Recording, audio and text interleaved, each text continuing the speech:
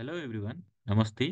Pharma info नेपालको नयाँ video श्रृङ्खलामा यहाँलाई स्वागत छ। आज चाहिँ म नार्कोटिक एक्ट 2033 को बारेमा जानकारी दिनका लागि यहाँहरू सामु आएको छु।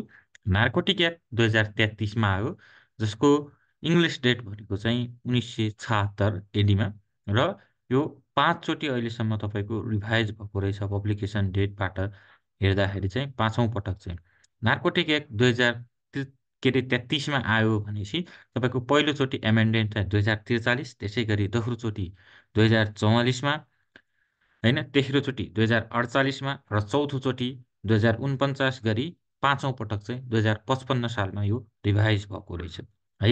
यसमा तपाईँको ड्रग एक्ट जस्तै 3वटा चाहिँ च्याप्टर, त्यसै गरी 25वटा चाहिँ सेक्सन दफाहरू रहेका छन् है। यसमध्येको इम्पोर्टेन्ट भनेको चाहिँ नार्कोटिक भनेको के हो, नार्कोटिकको डेफिनेसन र इन्भेस्टिगेसन अथोरिटीको तपाईँको डेफिनेसनहरू विभिन्न इक्जामहरूमा सोधिरहेको हुन्छ। त्यसैले मैले यो डेफिनेसनहरू के कुराहरू इन्क्लुड हुन्छ त यिनीहरूभित्र भनेर यहाँ तपाईँहरू सामु राखेको छु। नार्कोटिक ड्रग्स भन्नाले चाहिँ क्यान्नाबिस, मार्जुना, त्यसै गरी मेडिकल क्यान्नाबिस र लगायत ओपियम, प्रोसेस ओपियम, मेडिसिनल प्लान्टको यी डेरिभेटिभ यहाँ लेखेका कुराहरूभित्रको पर्ने र नेपाल सरकारले नार्कोटिक र साइकोट्रोपिक सब्स्टान्सेसहरूभित्र राखेका ड्रग्सहरू पनि पर्ने छन् भन्ने चिजलाई चाहिँ नार्कोटिक एक्टको नार्कोटिक ड्रगको डेफिनेसनभित्र चाहिँ इन्क्लुड गरिएको छ। यो क्यान्नाबिस लगायतको यो 1 नम्बरमा भनेका पोइन्टहरू र त्यसै गरी यो 2 नम्बरमा चाहिँ नेपाल सरकारले जुन नार्कोटिक 9वटा र 22वटा साइकोट्रोपिक ड्रगहरूलाई चाहिँ क्लासिफाइड गरेको छ, ती ड्रगहरू पनि यो भित्र समावेश हुनेछन् है भनेको छ। त्यसै गरी इन्भेस्टिगेसन अथोरिटी भनेको के हो भनेर भनिरहेको हुन्छ है।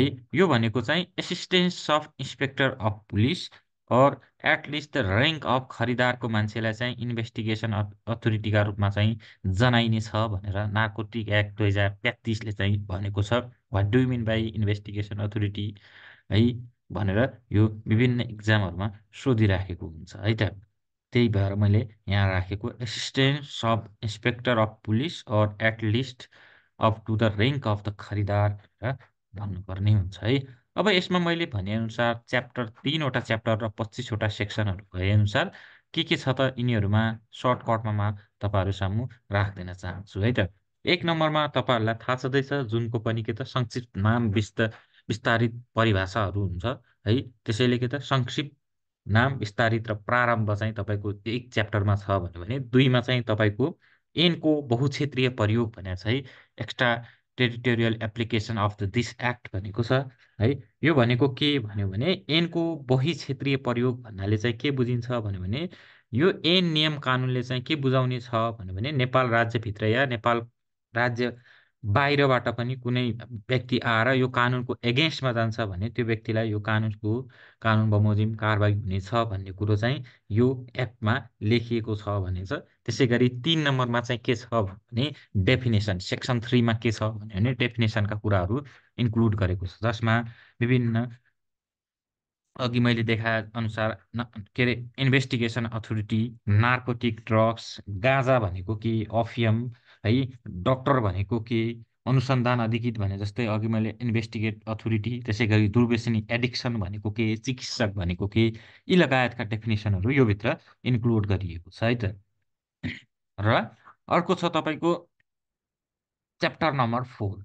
च्याप्टरमा चाहिँ 4मा चाहिँ के छ भने निषेध गरिएका कार्यहरू है, प्रोभिडेड एक्ट नो पर्सन सेल है, निषेध गरिएका कार्यहरू गर्न मिल्ने छैन। यो एक्टभित्र के अरे निषेध गरिएका कार्यहरूलाई गरियो भने त्यो मान्छेलाई दण्ड गरिनेछ भनेर भनिएको छ। गाँजा वा गाँजाको खेती है, ओसार पोसारका कुराहरूलाई सञ्चय बिक्री वितरण गर्न पाइने छैन। त्यसै गरी ओपियम, कोका लगायतका प्लान्टहरूको पनि के त उत्पादन, लागु औषधको निर्माण, तयारी, उत्पादन, बिक्री वितरण, निकासी पैठारी गर्न के त प्रोभिड गरिएको छ भन्ने चिज चाहिँ सेक्सन 4मा लेखिएको छ भनेर थाहा पाउँ है। अब सेक्सन 5मा के छ भन्यो भने चाहिँ नो एप्लिकेबिलिटी फर प्रोभिजन भनेको छ है। के त नन एप्लिकेबिलिटी अफ प्रोभिजन है, not withstanding anything contained of other section of this act, consumption of narcotic drug by person falling under the following category of the following circumstances shall not be demanded have been provided भनेको छ है। निषेध लागू नहुने भने यस अन्तर्गत जेसुकै भए पनि देहाय व्यक्तिहरूले लागु औषधको सेवन निषेध भएको मानिने छैन भनेको छ है। हामीले के भन्यौँ भने 4 मा चाहिँ निषेधित गरिएका कार्यहरू भनेको छ। तर निषेधित लागू नहुने चिजहरू चाहिँ कुन कुन हुन् त भन्ने चिजलाई चाहिँ तपाईँको सेक्सन 5 मा भनेको छ है। भनेपछि औषधि उपचारका निमित्त कुनै ड्रग स्वीकृत है, ड्रग ट्रिटमेन्टका लागि युज हुन्छ भने त्यसलाई हामी के त त्यसमा यो एक्टको के त प्रोभिड अर्थात् के त यो एक्टले वाञ्छनीय भएको कुरालाई त्यहाँ मानिने छैन भन्न खोजेको हो। त्यसै गरी कुनै तोकिएको वर्गलाई सेवन गर्न मिल्ने छ भन्ने नार्कोटिक ड्रग्सहरू, नार्कोटिक तथा साइकोट्रोपिक सब्सटान्सेस भनौँ या गाँजाहरूको कुरा हुन्छ। यसमा चाहिँ कुनै तोकिएको व्यक्तिले युज गर्छ भने त्यो अब भनेअनुसार कानुनले के त त्यसलाई छुट दिए अनुसार जोगीहरू त्यस्तोहरूले युज गरिरहेका हुन्छ नि, त्यो कुरो भन्न खोजेको हो यहाँ। र के एउटा ट्रिटमेन्टका लागि युज हुनेलाई चाहिँ के त प्रोभिड गरिने छैन है भनेर भनिन्छ। त्यसै गरी 5A मा तपाईँहरूको धेरै इक्जाममा सोधिराख्ने क्वेसन भनेको 5A हो। र 5A मा के त चिकित्सकको सिफारिस जनाउनु पर्नेछ। Note to be made on the prescription paper of the medical practitioner भनेको छ है। यसको मिनिङ के त चिकित्सकको सिफारिस जनाउनु पर्ने। कुनै पनि व्यक्तिले स्वीकृत चिकित्सकको सिफारिस लिई लागु औषध खरिद वा गर्न आएमा खरिद गर्न आएमा भने किन्न आएमा त्यस्तो पसलेले चाहिँ अर्थात् फार्मेसीले चाहिँ त्यस्तो व्यक्तिको चिकित्सकको सिफारिस बमोजिम मात्रै औषधि बिक्री वितरण गर्नुपर्छ र सोको चाहिँ के त रेकर्ड यो बेचेको है भन्ने, यस्तो प्रिस्क्रिप्सनको बेस्टमा बेचेको थिए है भन्ने चिजलाई पनि मेन्सन गर्नुपर्छ भनेर भनेको छ। 5B भनेको चाहिँ responsibility of the medical practitioner है। चिकित्सकको दायित्व भने चाहिँ यसलाई नेपालीमा कुनै पनि व्यक्तिलाई लागु औषध चाहिन्छ भन्ने मात्रै प्रिस्क्राइब गर्नुपर्छ, नचाहिने मान्छेलाई चाहिँ आवश्यकताभन्दा बढी अर्थात् अनावश्यक औषधि चाहिँ नार्कोटिक मेडिसिनलाई चाहिँ प्रिस्क्राइब गर्नु हुँदैन भन्ने चिज चाहिँ 5B मा लेखिएको छ भनेर थाहा पाउनु पर्यो सेक्सन है। अब तपाईँको सेक्सन 6मा चाहिँ के भनेको छ भने provision प्रोभि provision on not to be applied for the government है। भन्न खोजेको नेपाल सरकारलाई बाध्य नहुने भनेको छ है। नेपाल सरकारबाट विशेष अनुमति प्राप्त गरी नेपाल सरकारले पूर्ण निर्देशन र नियन्त्रणमा रही नेपाल सरकारको तर्फबाट कुनै पनि संस्थाले औषधि वा वैज्ञानिक अनुसन्धानको प्रयोजनका लागि ल्याएको औषधि खेती गर्न, तयार गर्न, त्यसै गरी उत्पादन निर्माण गर्न, निकासी अर्थात् स्वीकृत गर्न चिकित्सकको सिफारिस बमोजिम कसैलाई लागु औषध बिक्री गर्न यस ऐनमा लेखिएको कुनै पनि कुराले बाध्य पुर्याएको मानिने छैन भनेको छ है। भनेको नेपाल सरकारले कुनै क्रियाकलाप गर्न लाग्यो अर्थात् रिसर्चहरू गर्न लाग्यो है, केही त्यस्तो गर्न लाग्यो भने त्यस्तो चिजमा चाहिँ सरकारको अन्डरमा भएका त्यो प्रिस्क्रिप्सनमा लेखेका औषधिहरू लगायतका के त कुनै पनि रिसर्च भनौँ अनुसन्धान वा कुनै पनि संस्थाले केही रिसर्चहरू गर्न लाग्यो भने त्यस्तो चिजलाई चाहिँ के त तपाईँको रोक्न सकिने छैन र यो नियम लाग्ने छैन भन्न खोजेको सेस डिस्ट्रिब्युट प्रोभिड गरेको होइन भन्न खोजेको है त। नेपाल सरकारलाई यो बाध्य हुने छैन भन्न खोजेको चाहिँ कसैले नार्कोटिक ड्रगमा रिसर्च गर्न पर्यो भने त्यसलाई उपलब्ध गराउन सक्नेछ। यो नार्कोटिक हो, यो मिल्ने छैन तिमीलाई भनेर त्यहाँ चाहिँ के त कडाइ हुने छैन भन्न खोजेको। त्यसै गरी 7मा चाहिँ के भनेको छ भने empower to issue of warrant जारी गर्न सक्नेछ। यस अन्तर्गत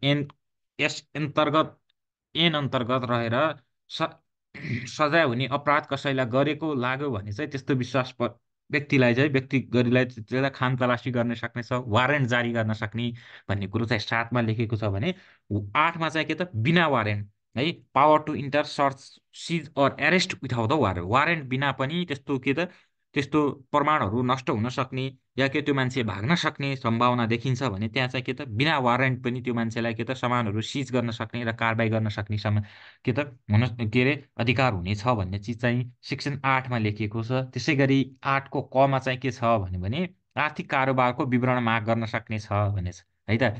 financial transaction may be demanded भने आर्थिक कारोबारको विवरण पनि माग गर्न सक्ने छ भनेर भनेको छ है त। त्यसै गरी 9 नम्बरमा के भनेको छ भने section 9मा report arrest and seize to be submitted भनेको छ है। त्यो जुन कब्जा गरेको हो सामानहरू होइन, एरेस्ट गरेको हो त्यो चिजलाई चाहिँ के त तपाईँको प्रतिवेदन दिनुपर्ने भन्ने कुरो चाहिँ के त प्रतिवेदन दिनुपर्छ है भन्ने चिज चाहिँ के त मेन्सन गरेको छ सेक्सन 9ले चाहिँ। जुन कुरोमा चाहिँ के भनेको छ भने कुनै पनि सामान या गरेको लागु औषधहरू कब्जा गर्यो भने औषधि नियन्त्रण अधिकारीले चाहिँ त्यस्तो प्रतिवेदन आफूभन्दा एक तहमाथिको अधिकारी समक्ष पेश गर्नुपर्ने छ भनेको छ। 24 घन्टाभित्र पठाउनु पर्ने छ भनेर भनेको छ है त यो कुराहरू। त्यसै गरी सेक्सन 10मा चाहिँ के भनेको छ भने एरिस्टेड person good to be produce before the जस्टिसाइडल authority भनेको छ गिरफ्तार गरिएको व्यक्ति वा कब्जा गरिएको सामान चाहिँ मुद्दा हेर्ने अधिकारी समक्ष पेश गर्नुपर्ने छ भनेर भनेको छ है। कुनै पनि मान्छेलाई समात्यो भने त्यस्तो त के व्यक्तिले गरेको सामानहरूको बाटोमा समात्ने भने 24 घन्टाभित्र चाहिँ 24 घन्टाभित्र चाहिँ त्यो त के त मुद्दा हेर्ने अधिकारी समक्ष त्यो जुन मान्छेलाई समातेको हो त्यो मान्छेलाई चाहिँ के त पेश गर्नुपर्ने छ है भनेर लेखेको छ है। त्यसै गरी 10A मा चाहिँ के त anything may be taped or censored भनेको छ है। कुनै पनि कुराको टेप वा सेन्सरहरू गर्न सक्ने औषधिको अनुसन्धानको सिलसिलामा औषधि नियन्त्रणक अधिकारीले मुद्दा अनुसन्धान गर्ने वा हेर्ने अधिकारीबाट अदालतमा के त अधिकारीबाट आदेश भएमा लागु औषधसँग सम्बन्धित व्यक्तिको टेलिफोन टेलेक्स फ्याक्सहरू यस्तो हुन्छ नि इलेक्ट्रोनिक डिभाइसहरूको प्रतिलिपि वा फोटो खिच्ने चिठी है यस्तो प्राप्त कागजातहरूको चाहिँ के त सेन्सर गर्न सक्ने छ है भन्ने चिज चाहिँ तपाईँको 10A मा लेखेको छ भनेर थाहा पाउनु पर्यो। त्यसै गरी 11मा चाहिँ के त narcotic drug control officer may issue the order of destroy of narcotic drug भने औषधि नियन्त्रण अधिकारीले चाहिँ औषधि नष्ट गर्ने आदेश दिन सक्ने छ त्यो औषधिलाई डिस्ट्रोय गर्न सक्ने अधिकार हुनेछ भन्ने चिज चाहिँ 11मा लेखेको छ भने 11A मा चाहिँ के त narcotic drug to be destroy after being the time extended from court of the narcotic drug case भनेको छ। भन्न खोजेको चाहिँ यसको नेपाली के हो भने लागु औषध सम्बन्धी मुद्दामा अदालतबाट म्याद थप भएपछि लागु औषधको नष्ट गर्न पर्ने भन्ने कुरा भनेको छ है त। त्यो औषधि के त लागु औषध के त नष्ट गर्न पर्यो र के त नष्ट गरेको चाहिँ मुद्दा 15 दिनभित्र चाहिँ त्यो नष्ट गरेको चाहिँ के त जानकारीहरू चाहिँ फेरि के त अदालतमा दिनुपर्ने छ है भनेर भनेको छ है। त्यसै गरी 11B मा चाहिँ के भनेको छ भने नेपालीमा भन्नुपर्दा यसलाई लागु औषध नष्ट गरेको लागत राख्नुपर्ने छ भनेको लागु औषध यो चिजहरू चाहिँ परिमाणहरू चाहिँ हामीले के त नष्ट गऱ्यौँ र यसको के त कति कति कति पैसा लाग्यो यसलाई नष्ट गर्न भन्ने चिज चाहिँ के त तपाईँको लागत पनि उल्लेख गर्नुपर्ने भनेको छ है त। 11C मा चाहिँ government of Nepal may make the available the narcotic drug for preparing the medicine भने यो एकदमै इम्पोर्टेन्ट छ। के को बेसमा चाहिँ नेपाल सरकारले नार्कोटिक मेडिसिनहरू उपलब्ध गराउनका लागि उपलब्ध गराउने छ भन्ने चिजलाई लेखेको छ भने 11C मा भनेर सम्झिन पर्यो है त। ट्रिटमेन्टका लागि के त कुनै पनि डिजिज कन्डिसनका लागि के त उपलब्ध गराउनु पर्यो नि त मेडिसिनलाई होइन। 11 घमा चाहिँ के लेखेको छ भने प्रमाणको रूपमा पेश गर्न सकिने भन्ने चिज चाहिँ छ है भनेको यो के 11D may be submitted as a evidence भन्ने छ है त। भिडियो केही पनि प्रुफहरू देखाउन सक्ने छ है।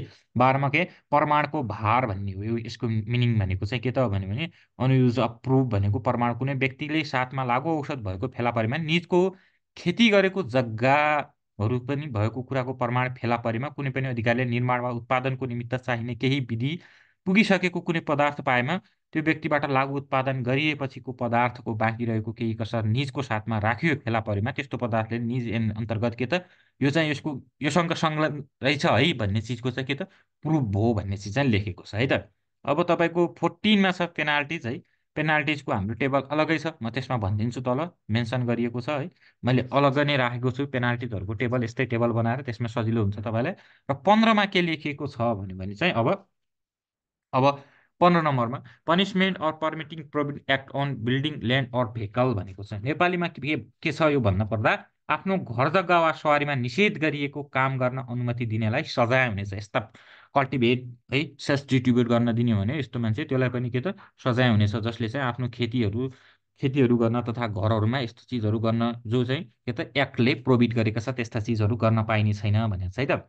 16मा के भनेको छ भने पनिसमेन्ट रिपिटेडेड अफेन्स भने बारम्बार अपराध गर्ने मान्छेलाई के त थप सजाय दिनुपर्ने छ भनेको छ। थप सजायमा के हुन्छ भने बारम्बार अपराध पहिला पनि त्यस्तो हिस्ट्रीहरू छ भने 5 वर्षसम्म कैद र 1 लाख रुपियाँसम्म जरिवाना हुनेछ भन्ने कुरो चाहिँ 16 नम्बरमा चाहिँ तपाईँको मेन्सन गरिएको छ। त्यसै गरी 17 नम्बर सेक्सनमा के छ भने पनिसमेन्ट के को छ भने अपराध गर्न षड्यन्त्र गर्ने उद्योग गर्ने या दुरुत्साह गर्ने र मतियार हुनेलाई सजाय हुनेछ भनेको छ है।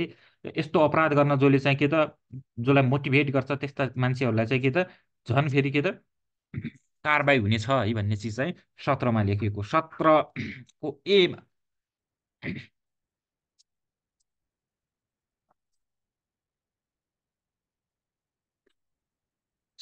एमा चाहिँ के छ भने लागु औषधको विश्वास पारी अन्य पदार्थको कारोबार गर्नेलाई सजाय है। लागु लागु औषध लाई चाहिँ के त बिलिभ गरेर 17 चाहिँ के छ भने लागु औषध जन्य सम्बन्धित औषधिहरूलाई चाहिँ के त विश्वास पारी अन्य पदार्थको कारोबार गर्नेलाई सजाय हुनेछ भन्ने 17A मा लेखिएको छ भने लागु औषध बाहेकको अन्य कुनै पदार्थलाई लागु औषध हो भन्ने विश्वासमा पारी त्यस्तो कारोबार बेचबिखन निकासी पैठारी सञ्चय उत्पादन गर्ने मान्छेलाई पनि के त तपाईँको कारबाही हुनेछ अपराध मानिनेछ भनेर भनिएको छ। त्यसै गरी 17B मा 17 ख अन्तर्गत चाहिँ के भनेको छ भने लागु औषधसँग सम्बन्धित विवरण वा लिखित नदिनेलाई सजाय हुनेछ भनेको छ। भन्न खोजेको चाहिँ लागु औषधको विवरण लिने सिलसिलामा औषधि नियन्त्रण अधिकारी वा अनुसन्धान अधिकारीले कुनै पनि व्यक्ति वा सङ्घ संस्था इन्डस्ट्री नै होस् अर्थात् के त सङ्घ संगठनसँग माग गरेको विवरण लिखितमा नदिएमा त्यस्तो व्यक्ति वा सङ्घ संस्था अर्थात् ड्रग इन्डस्ट्रीलाई नै पनि के त अपराध मानिने हुनेछ। अनि त्यसलाई चाहिँ के त यो ड्रगको यो एक्टको एगेन्स्टमा गएर त्यसले चाहिँ के त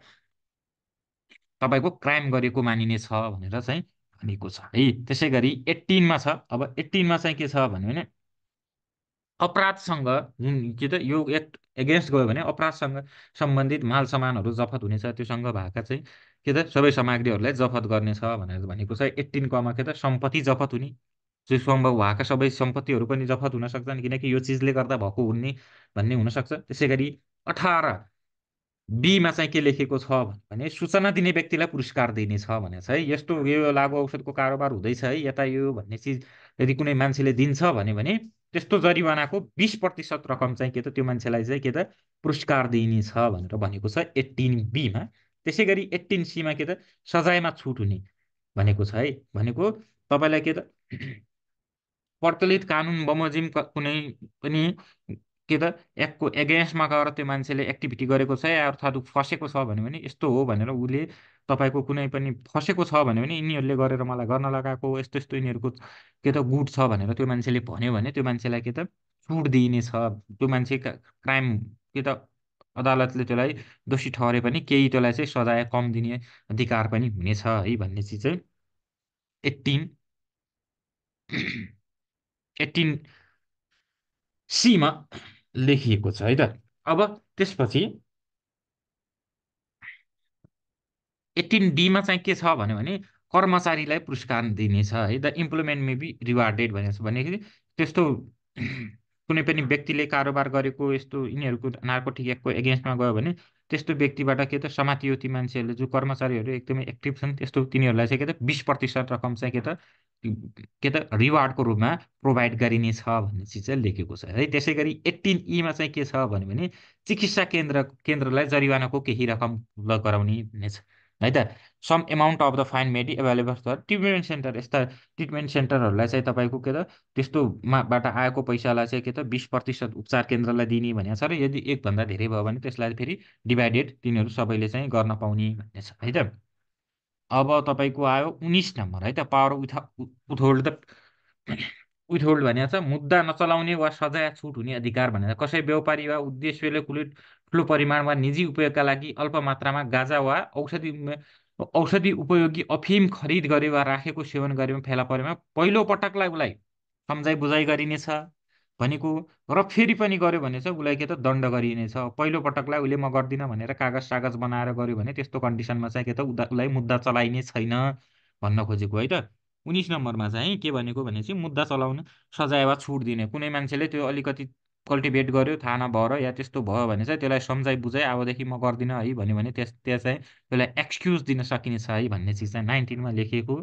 त्यसै गरी 19A मा चाहिँ के छ भने उपचारको अवस्थामा रहेकोलाई कारबाही नहुने कुनै पनि त्यो के त थेरापीमा छ त्यतिखेर कन्ज्युम गरिराख्यो भने त्यस्तोमा चाहिँ के त कारबाही हुने छैन भन्ने चिज। 20मा चाहिँ के भनेको छ भने अब 20मा चाहिँ पूर्व इजाजत पत्र बमोजिम बाँकी रहेको लागु औषधको स्टक सम्बन्धी विशेष व्यवस्थापन हुनुपर्ने है भन्ने चिज चाहिँ तपाईँको 20मा लेखिएको छ।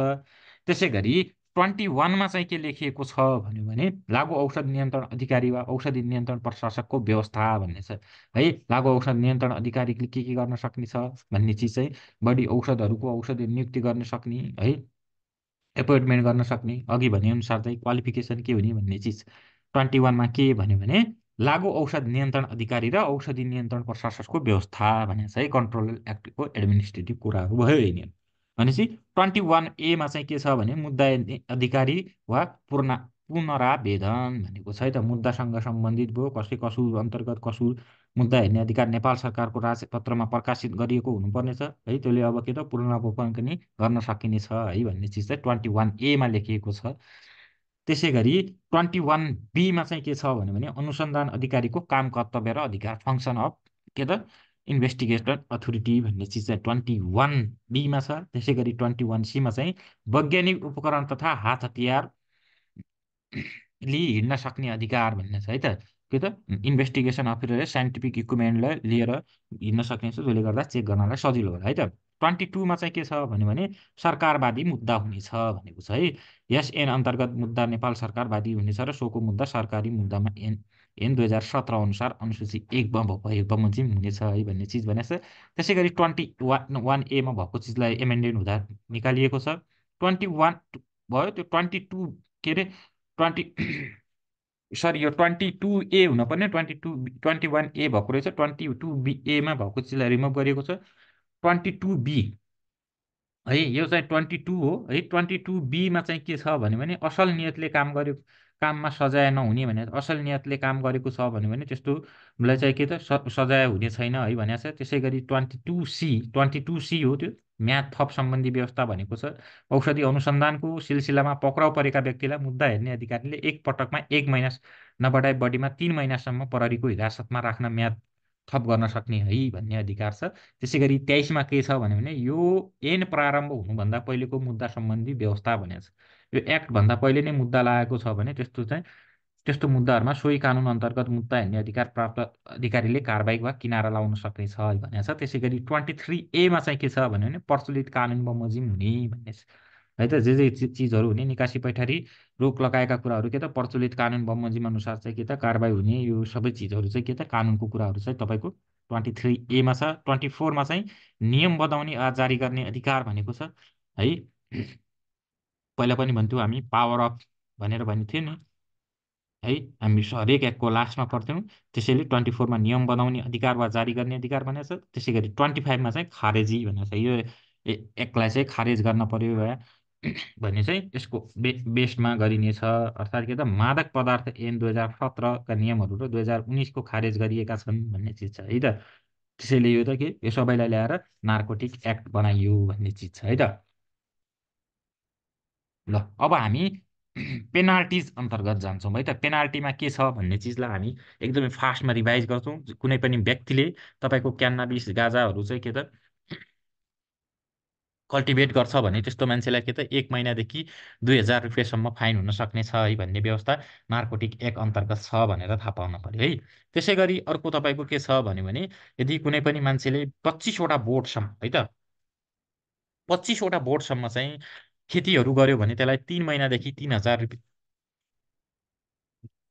रुपियाँसम्म चाहिँ जरिवाना हुन सक्ने छ भने। त्यसै गरी अर्कोमा चाहिँ के छ भने 25 बोटभन्दा बढी गर्यो भने त्यसलाई के हुने भने 3 वर्ष र 5,000देखि 25,000सम्म हुनेछ भनेको छ। त्यसै गरी अर्कोमा फाइन के छ भने हु क्यान प्रोड्युस प्रिपेयर र के त क्यान्नाबिसहरूको प्रोड्युस प्रिपेयर सेल्स डिस्ट्रिब्युट र के त इम्पोर्ट एक्सपोर्ट गर्यो भने 50 ग्रामसम्म छ भने 3 महिना र 3,000 रुपियाँ। त्यसै गरी 50 ग्रामदेखि 500 ग्रामसम्म छ भने 1 महिनादेखि 1,000 र 1,000देखि 5,000 पैसा। त्यसै गरी 500 ग्रामदेखि 2 केजीसम्म छ भने 6 महिनादेखि 2 वर्ष र 2,000देखि 10,000सम्म। त्यसै गरी 2 केजीदेखि 10 केजीसम्म छ भने 1 वर्षदेखि 3 वर्ष। त्यसै गरी 5,000देखि 25,000 रुपियाँ तिर्न पर्ने हुनसक्छ। 10 केजी र त्योभन्दा माथि छ भने 2 वर्षदेखि 10 वर्षसम्म। अर्थात् के त 15,000देखि 1,00,000 रुपियाँसम्म चाहिँ तिर्न सक्ने हुनेछ भन्ने भनेको छ है त। अब के यहाँ के त ओपियम कोका र के त नार्कोटिक ड्रगहरू चाहिँ तपाईँको को युज गर्यो भनेपछि चाहिँ 1 वर्षदेखि के अरे 10,000 रुपियाँ चाहिँ के त फाइन हुन सक्ने छ भनेको छ है।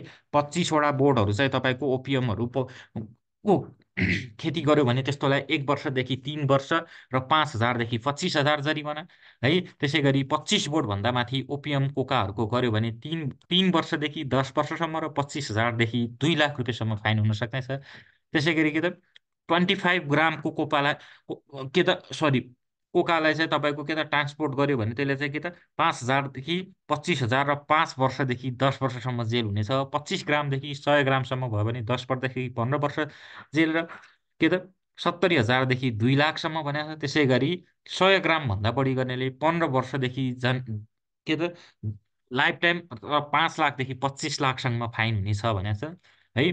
कुनै पनि के त एडिक्ट छ natural or synthetic narcotic psychotic substances है, गभर्मेन्ट अफ नेपालले चाहिँ के त के त पब्लिस गरेको चाहिँ उसले चाहिँ के त इम्पोर्ट के त एडिक्ट भयो भने त्यसलाई के त 2 महिनादेखि 2,000 रुपियाँसम्म चाहिँ लागु औषधहरू एडिक्ट मिसयुज गर्यो भने त्यस्तोमा के त 2 महिनादेखि 2,000 रुपियाँसम्म चाहिँ तिर्न पर्ने सक्ने छ भन्ने चिज चाहिँ लेखेको छ।